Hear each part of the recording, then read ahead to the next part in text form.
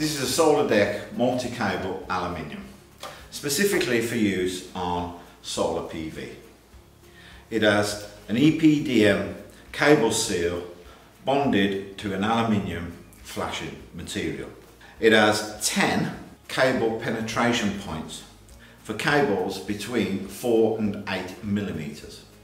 There's a diagram on the flashing which tells you where to cut on what rib for the cable specified. It's for use on a tiled application and will provide a watertight seal around your cables and stop water ingress into your roof. It's ideal for slate applications. We'll now be showing you how to install this product with an installation video. What you've got to do first is obviously make a hole for the two cables that I've got here.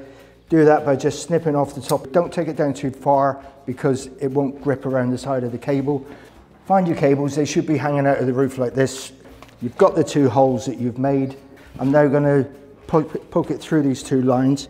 I'll put the right hand cable there through the right hand hole there. Just get it through. The left hand one, make sure you're not crossing over anything like that. Now you pull them there like that. You don't want them any tighter than that.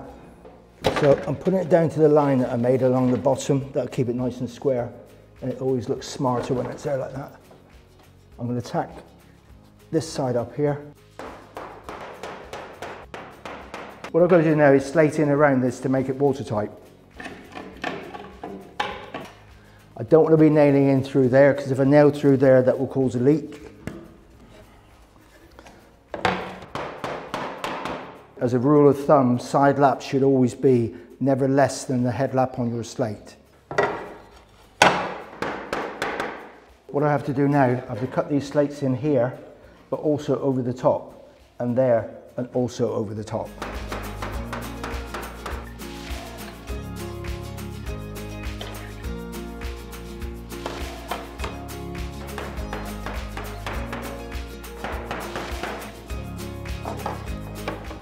What I've done here, I've had to cut one down over there like that, so that they're in line here, and so that it misses everything up here.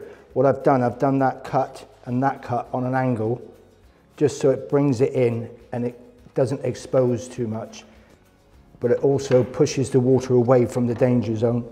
So that's nice and neat and tidy. Done.